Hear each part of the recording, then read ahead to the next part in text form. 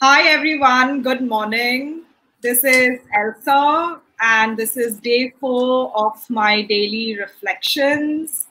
Um, I started this because we are in lockdown mode in Mumbai, India, and there are several of us all over the world also in the same situation due to COVID-19.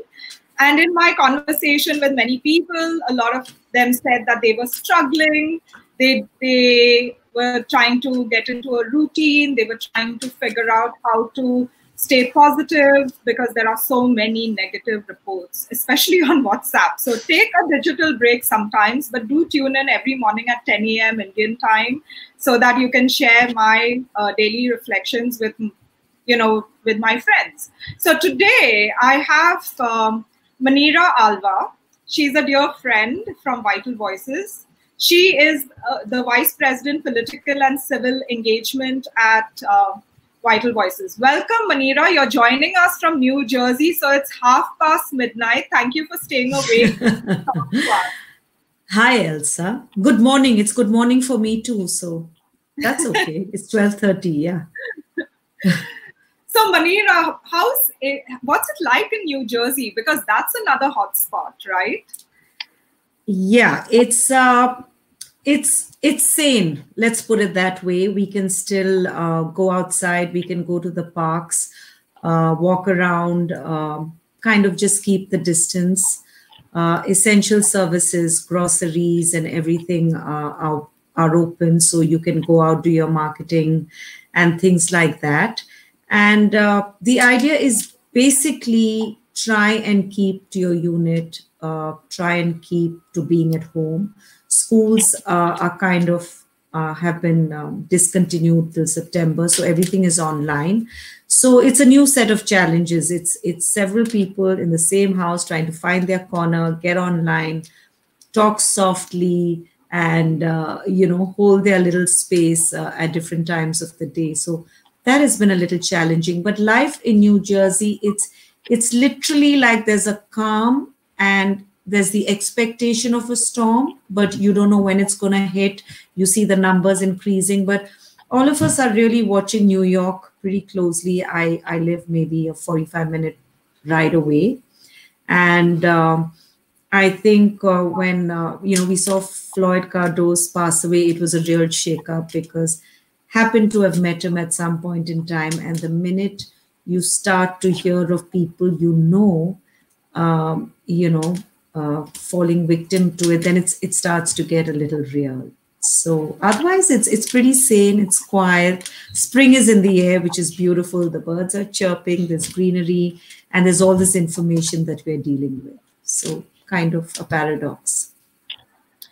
So one of the things you said is that, when we were chatting before, you actually for work live in Virginia, but you made an executive decision to jump on the train and head to New Jersey so that you could stay with your family. So this is a moment where we are appreciating that, yes, whilst we are locked down, we also have a chance to spend precious time with our family members, given that we all have very hectic lives. So can you share a little bit about, when a family, works constantly and maybe travels a lot and lives in different cities and then finally comes together, what is that experience like? Is it, learning to adjust with each other all over again, or is it, fun and games every day? It's awesome parent revenge. That's all I can say.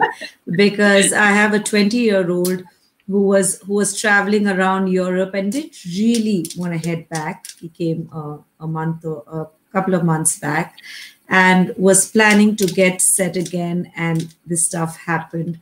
So it's lovely to just be the four of us together. Haven't really lived together since he went to university a couple of years ago. I think it's really difficult on the kids. It's difficult for me because my music taste is a little different.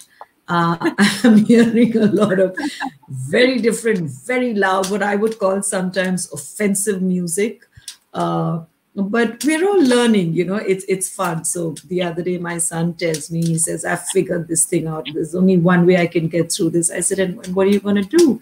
He says, I'm going to be up all night, and I'm, going to get up in the afternoon so that I have to hang out with you guys only from maybe 2 to 10, and I get my space for the rest of the day. So we do lovely walks with a dog. We have an incredibly sweet, lovable dog. So there's a lot of walks that happen. We're thinking of maybe getting the garden set, a little kind of stuff at home, a lot of cooking together. A lot of cooking. I mean, there's no cooking one ever imagined. By the time you finish breakfast, it's like, okay, what's for lunch? And then it's like, okay, what about tea? And then, you're done and it's already dinner time. So a lot of cooking and interesting stuff. But I really see this time as a blessing, because I think in the way that our lives are structured, at least before I came to Vital Voices, before I moved back to the US in 2016, I had a lot of time with family. And I felt that in the last 3-4 years, it had kind of, had become less. You think the kids are growing up, 16 and 20, they want their space. It's more friends, they're doing their stuff. It's been a fantastic experience to just reconnect. And I think this is the last time we'll all be in such close quarters. I'm pretty sure about that.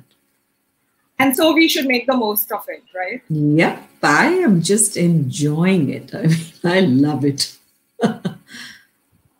I'm a Vital Voices fellow, and Vital Voices is such an amazing network. And you're a vice president over there leading the political and civil engagement vertical.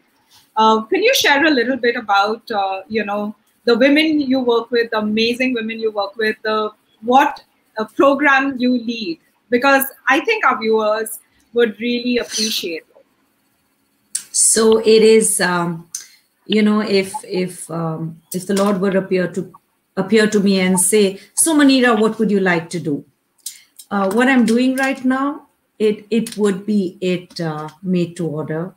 I was born into a family of politicians and stuff, raised really by a woman politician, and maybe for some part of my life thought that would be my journey. And then I get to work with incredible women politicians from around the world. I get a blank canvas to figure out a program for them on how to, what should I say, maybe if there are any trainings that they may need, if there is any skilling that they might require, how do we really back them up? How do we create stuff for them that really makes them go that distance, not drop out the minute it's overwhelming or there's pressure? So every year we have a cohort of about 25 women politicians from around the world. And we figure out these incredible training programs for them. A lot of stuff from the Harvard Kennedy School, a lot of, we have a partnership with the Council of World Women Leaders, which is all former women prime ministers and presidents from around the world. And they mentor them through the year. So we do 2 in-person convenings. We meet for about a week at a time, different parts of the world. And then we do at least 2 webinars a month, everything from strategic communication to leadership, to negotiation, mediation, governance, whatever we feel that they might need in their journeys ahead. And I have just the most mind-blowing cohort right now. We have MPs from Romania, from Kosovo, from Sierra Leone, from Lebanon. And it's just that today, in fact, we did a whole training on adaptive leadership and how leadership changes in the time of a crisis, and how you navigate the path, because we truly believe leadership is not a destination, it's a journey. And what is it that you need along the way to make this happen? And we had voices from Sierra Leone remembering what Ebola was like, and saying, we know the mistakes we made, so we're a little more careful now. At the same time, I had an MP from Kosovo say, I have been through a 90-odd day lockdown earlier when, Kosovo was being bombed in the 90s. And that was a different kind of pressure. But that is helping me deal with this right now. And just so much of sharing. And we're also on a WhatsApp group 24/7 where everyone is talking and exchanging stuff. So I know what's happening in governments across the world and what countries are doing. And it's just an awesome, awesome privilege to be working with these women. No two ways. That's amazing. I do believe that, we need more women leadership, and therefore this particular program that you happen to lead at Vital Voices is so very critical at this point. And it's my belief that once this crisis is over, many more women hopefully will step up and take up leadership positions, whether it's in business or corporate or, government. We need them at all levels because that kind of empathy and the sense of community comes very naturally to women. And what we are seeing is that when some in leadership take decisions, they tend to forget the different kinds of people in the decision-making process. But that's for a different discussion. What I would like to ask you is, can you share some examples from India, women who are stepping up in the political space, at the local level? My God, it's Kerala, right? Yeah. It's KK Shailaja. And in fact, her example was used in today's webinar on adaptive leadership. Here is this person in the state of Kerala who is a scientist by training, is a teacher. And so the whole idea of adaptive leadership is that there is the technical part of the piece, which is keep 6 feet distance, social distance, do A, B, C, D, E, F, G, right? Those are the technical aspects. But adaptive leadership is how do we convey these messages in an empathetic and a compassionate manner? And how do we get people to believe that they can do this because it's going to help them or because it's going to work for them? And in fact, a lot of her communication about being transparent, about including the opposition in the efforts and stuff like that. So we studied her a lot. And in fact, I was saying that we have to try and do something with her. A lot of the fellows said that they would love to hear from her on how she's handling things. And, so to me, KK Shailaja comes to my mind right away because I've been reading and following her a lot. I think a lot of women journalists, and more than anything else, I think there are a lot of people who are also involved in relief work, right? Because I believe we have, when you ask me, it's the middle of the night. This is like, I call it my second shift, because in the daytime, I'm working there, and then evening is just dedicated to India and what's happening there and stuff like that.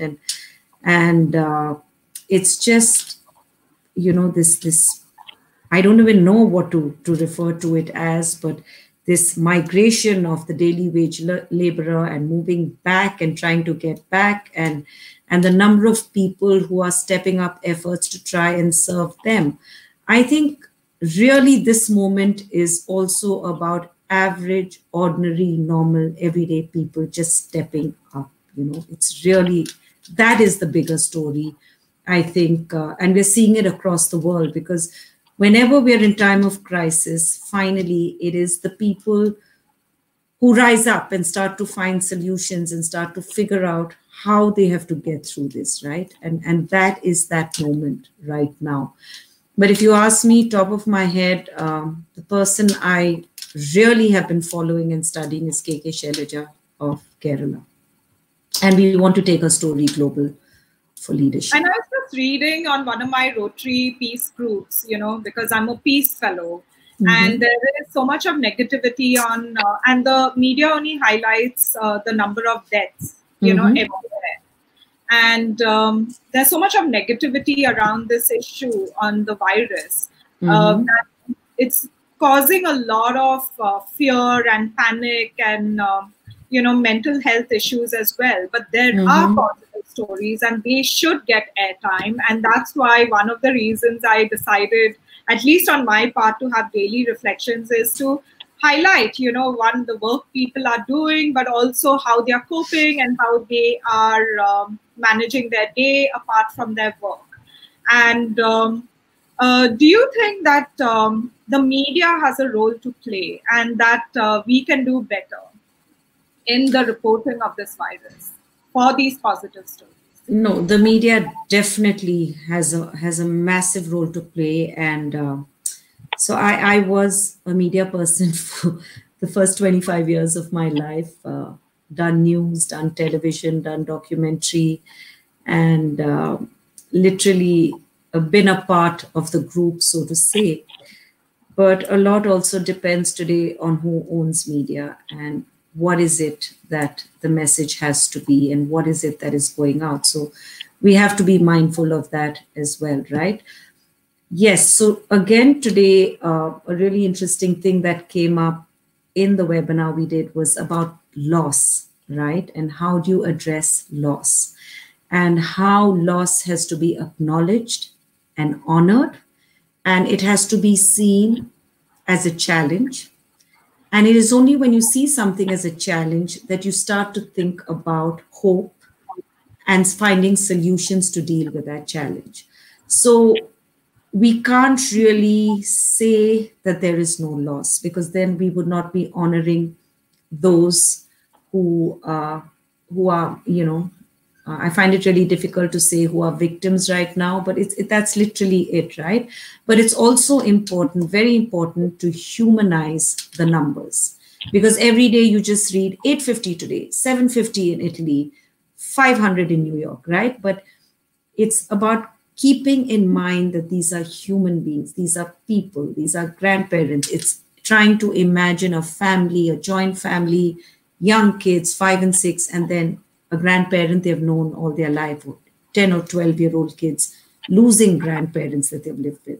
So I think a part of leadership is respecting that loss and acknowledging it. But at the same time, if there's no hope, then what are we doing, right? So it's about holding on to the stories as well, stories of people giving up ventilators for younger people, stories of, little kids dropping food for the elderly outside their homes. So those are really stories of hope that we have to hold on to. That's so important. We need stories of hope. I'm quickly also typing whilst you're speaking so that I can capture your key messages. This is a new platform. See, we are all learning new skills. Absolutely, yeah. I would have never imagined that I was going to ever have, these online conversations or anything like that. So, coming back to COVID-19, what are the I won't say three things, maybe just one thing. What is the one thing that you focus on every day for yourself? I shared this with my fellows today when I said, till today, I haven't really woken up a single day in the last 3 weeks feeling low or depressed. I don't know why. I wake up every day and it's like, okay, so what do we need to get done today? And what is it that we have to work on? And it's just that being in this network of incredible women, 18,000 and still counting. And I feel the interaction has increased tremendously. We are hearing of innovative solutions from different parts of the world as they come in. My CEO, Elise Nelson, is doing a daily podcast with women leaders, how they're coping, what's happening. And I don't know, so what do I do for myself? To keep sane, I go between word puzzles and jigsaws. So while I'm doing my stuff, I have a jigsaw happening usually next to me, and I keep going back and forth. Our libraries here are all online. So I'm downloading a lot of books, love stories for now, nothing heavy and dramatic. And we have incredible family conversations back home. I have 3 brothers. My mom is there too. So we figured WhatsApp can only be 4 of us. And every time one person was, whoever the first 4 who got on, the conversation would be with them. So now we have moved to maybe Facebook, where all 5 of us are talking. So a lot more interaction on that side.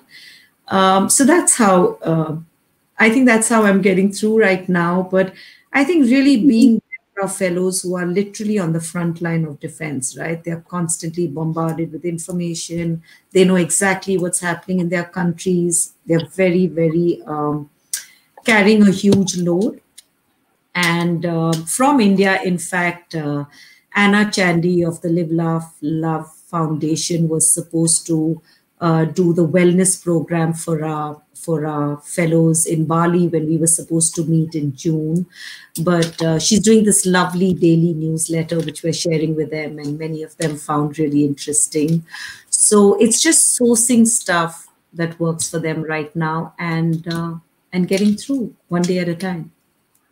Yeah, it's actually one day at a time, because we don't really know how long this crisis is going to last or what's ahead of us. But once this crisis is over, what is it that you want to do? What is the one thing that you look forward to? I really don't know. I think what's really hassling me right now is the idea that I can't just go get on a flight and go home to meet my mom if I have to. I think that's one thing that I find a little unsettling. The idea that I always, all my life believed, if I want to go somewhere, I'm going to just go and do what I have to do, right? So this to me, this is the loss. Today, when we are figuring out what is it that you feel is a loss for you. And for me, it was this feeling that, I feel that I'm stuck for now. So I think I would probably go out and catch a flight home. Yep. Great. So on that note, thank you so much. I know it's very late out there. Thank you for staying up to chat with me. Please go back and have a great night's sleep. And thank you for all the work you're doing. As everyone knows, I'm a Vital Voices fellow. I'm a big fan of Vital Voices. It's my go-to place. So thank you and the rest of the team for keeping us motivated and supporting us through every crisis, not just this one. No, absolutely. We have to, because you all are all the frontline people, right? We are the back-end guys. So we have to make sure that you are getting everything you'll need. That's literally what we see as our job at the moment, making sure that all that is required is being provided to you all right now. Great. Thank you so much, Manira. Good night, good night. Elsa. Good day, Elsa. Have a wonderful day. Yeah, I'm now going to help with a food run, coordinating 1,000 meal distributions on the Eastern Express Highway for Project Mumbai. So thank you, and see everyone tomorrow at 10 a.m. I have Erliani Abdul Rahman joining me for Daily Reflection. Bye.